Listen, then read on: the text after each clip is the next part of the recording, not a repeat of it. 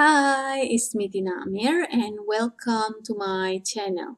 So for today we're going to learn about kata perintah or command words. But before I begin, for this video, I'm just going to use informal pronunciation. For those of you who still not clear yet what is informal pronunciation, please watch my number 53 video which is about confusing pronunciation. What is kata perintah? Regarding this, please also watch my please video. But this one more details about it. So kata perintah actually perkataan yang bertujuan menimbulkan sesuatu tindakan hasil daripada sesuatu perintah, larangan atau permintaan. So perkataan yang bertujuan menimbulkan sesuatu tindakan hasil daripada sesuatu perintah, larangan atau permintaan. So in English it means words which aim to cause an action as a result of an order, prohibition or request. So perkataan, root word kata, words yang that bertujuan. So tujuan is aim, so bertujuan, verb here, menimbulkan from the root word timbul. So timbul is arise of, a float. So menimbulkan is to cause. Sesuatu, something, tindakan, action, hasil, result, daripada, from, or of here, sesuatu perintah. Perintah is order. Larangan is, larang is forbid. So larangan is prohibition. Atau or, permintaan is request. Minta is ask. Words which aim to cause an action as a result of an order, prohibition or request. Here's are the examples of melarang, meminta and menjemput. So melarang, the root word here is larang, prohibit or forbid. It become larangan, prohibition.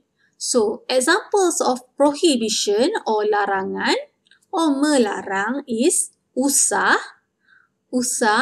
don't, jangan also, don't. And the second one, meminta, from the root word minta, ask. So, meminta, ask. Permintaan is request, permintaan. Example of this, harap, hope, minta, ask, tolong, help or please. And then third one, menjemput. So the root word is jemput. Jemput is like ask. So menjemput, another word is like jemputan. Okay. So sila, example of this is sila, please. And also jemput, ask. Now we're going to take a look one by one. So melarang or larangan, prohibition. So the first one is usah, don't. I give example here. Don't you worry, said Lily to her younger brother / sister. So for Malay, usah awak bimbang, kata Lily kepada adiknya. Usah don't, awak you, bimbang is worry. Kata say, kepada tu, adik is either younger brother or younger sister. So, adiknya, her younger brother or her younger sister. However, usah is not really common thing to say for daily conversation. However, if people say, either they say usah for don't or tak usah also for don't. So, when you say tak usah, it's grammatically incorrect. However, that's how people use the word for conversation. But if possible, avoid it because it's wrong. Anyway, it's not that super common to say usah for daily conversation. Okay, now we have the most common word under prohibition or larangan. The word is jangan. Jangan. So, jangan is don't. So, jangan ambil barang saya. This is for Malay. In English, it means don't take my thing. So, jangan don't, ambil is take, barang thing, barang saya, my thing. But for speaking, we say, jangan ambil barang saya. Jangan ambil barang saya. So L we remove and we replace with K for speaking. Now we move on to the next one. Meminta, ask or permintaan, request. So we start with the first one, harap. So harap is hope. So in English it's like, hope you don't forget my order. So harap kamu tidak lupa pesanan saya. This is formal Malay. Harap kamu tidak lupa pesanan saya. So harap, hope, kamu, you, tidak lupa, don't forget, my order, pesanan saya. However, for speaking, we normally say like this. Harap kamu tak lupa apa saya dah pesan. Or harap kamu tak lupa apa saya pesan. So harap, hope, kamu, you, tak lupa, instead of we say tidak, we shorten to tak. Tak lupa, don't forget, apa, what, saya, I, dah from the word sudah already.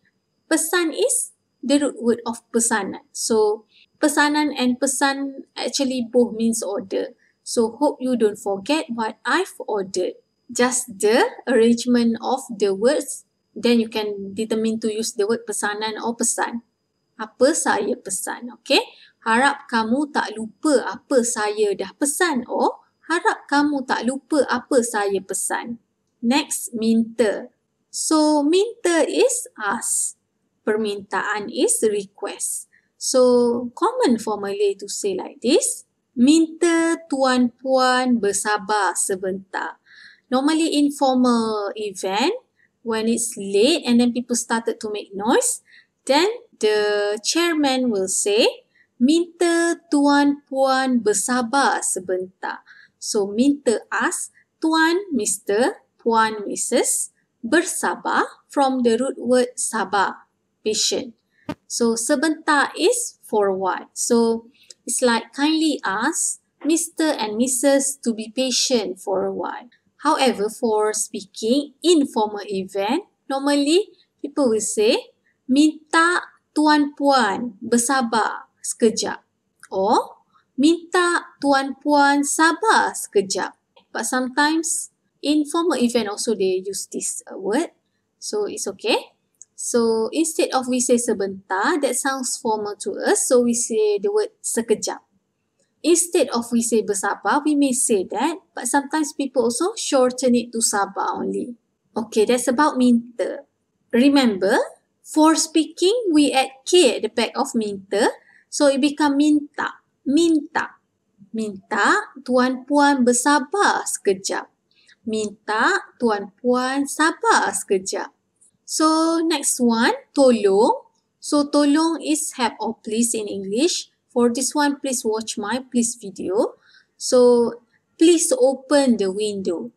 So, for Malay, tolong buka tingkap. Tolong buka tingkap. For speaking, tolong buka tingkap or tolong buka tingkap. So, tolong here is please. Buka is open. Sometimes we add K at the back. So, buka. Tingkap is window. Okay, last one for this topic. Menjemput. From the root word jemput, ask. Or silaan. Okay. However, we start with the sila first. So, sila is please. So, please wait for a while. So, this one, formal Malay, sila tunggu sebentar. Sila tunggu sebentar. So, sila please, tunggu wait, sebentar is for a while. However, for speaking, we say, sila tunggu sekejap. Sila tunggu sekejap. Sebentar and sekejap actually both are in formal Malay. However, for speaking, people prefer to use the word sekejap compared to sebentar. So, sila tunggu sekejap. Last one, jemput. Jemput, which is ask. So, English, please come in.